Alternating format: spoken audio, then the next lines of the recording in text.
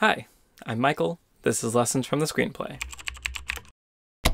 I consider American Beauty to be a perfect movie. As close as any movie can get to being perfect, anyway.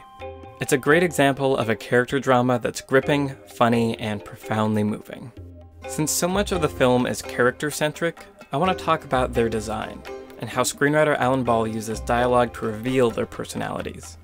And finally, I want to briefly touch on how close American Beauty came to being a very different movie. Let's look closer at the screenplay for American Beauty. All the characters are variations of the theme.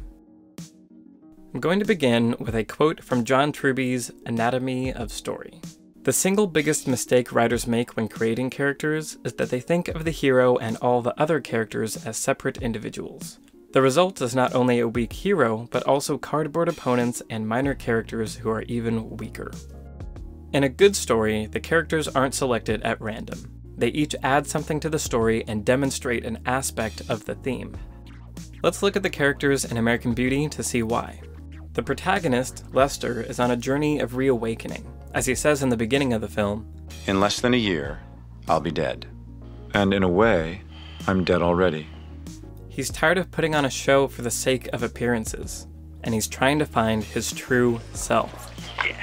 Now let's examine all the other characters. We'll see they're also on a journey to find their true selves, and each embody a different aspect of appearances in our society.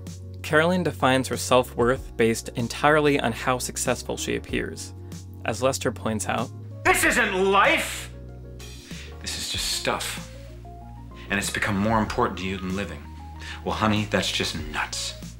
On her journey to find her true self, she's searching in the wrong places and looking for quick fixes.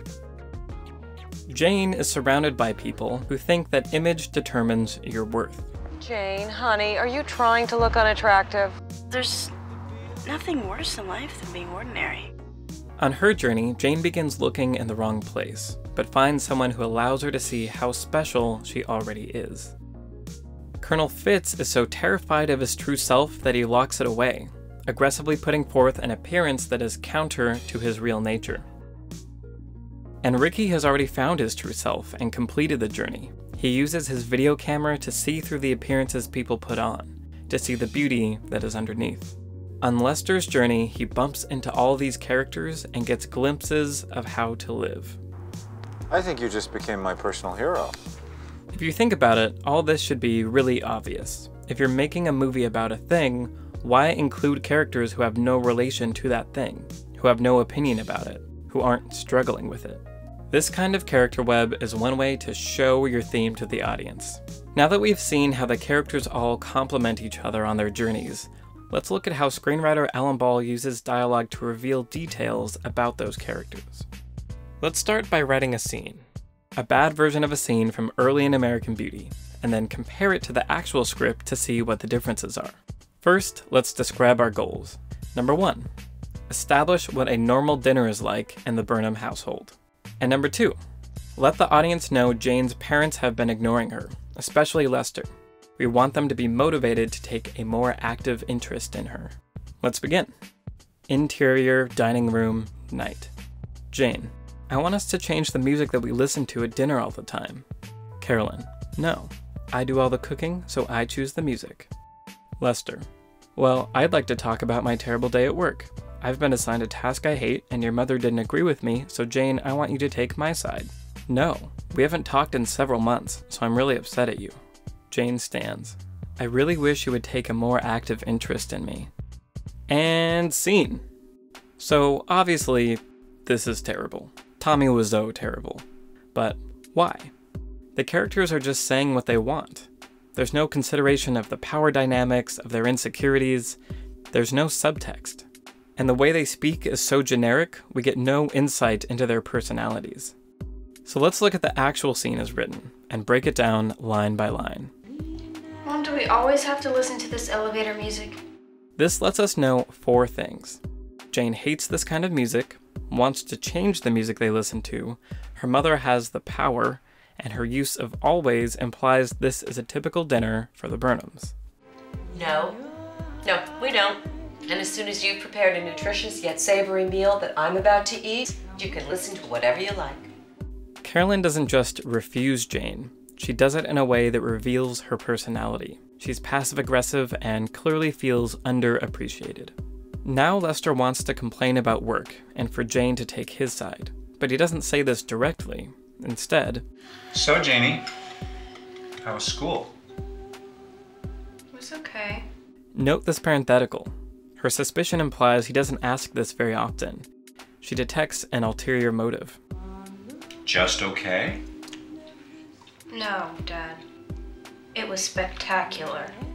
After weakly attempting to ask about her day, Lester launches into complaining. Well, you want to know how things went at my job today? Now the stakes are raised and conflict builds. You couldn't possibly care less, could you? Well, what do you expect? You can't all of a sudden be my best friend just because you had a bad day. I mean, hello. You've barely even spoken to me for months. She's direct, firm, and throws the truth of their situation back at him, and in doing so reveals the exposition that is also intended for the audience. Alan Ball consistently writes dialogue that feels natural within the world of the film. It has layers of subtext when appropriate, and reveals the psychology of the characters. I am so proud of you. You know, I watched you very closely. You didn't screw up once. The last thing I want to very briefly touch on is the role of intentionality in filmmaking. Director Sam Mendes said about the film, "The movie you see is not the movie I thought I was shooting. I thought I was making a much more whimsical, comic story, kaleidoscopic, almost like a Coen Brothers movie. And what I found in the cutting room was a much more emotional, haunting animal than I had imagined." What does it mean if a creator thinks they're making one movie, but ends up making another movie? A better movie? I would love to examine all of this more, but there just isn't enough time. I wanted to talk about some of the screenplay's flaws. I wanted to reveal what is in the 27 pages of script that Sam Mendes cut out of the final movie, and how they changed the whole nature of the film. But all of that just couldn't fit into one video. So I decided to make two. And I'll be back next week with part 2 of American Beauty. Hey guys, Michael here. Thank you very, very much for watching this video on American Beauty. I'm really enjoying making these videos. I love it and I would love to keep doing it, but to do so, I need your help. So if you're enjoying these videos, please consider supporting this channel on Patreon. The link is right below me. And please like and share and subscribe. And I will be back next week with part 2 of American Beauty.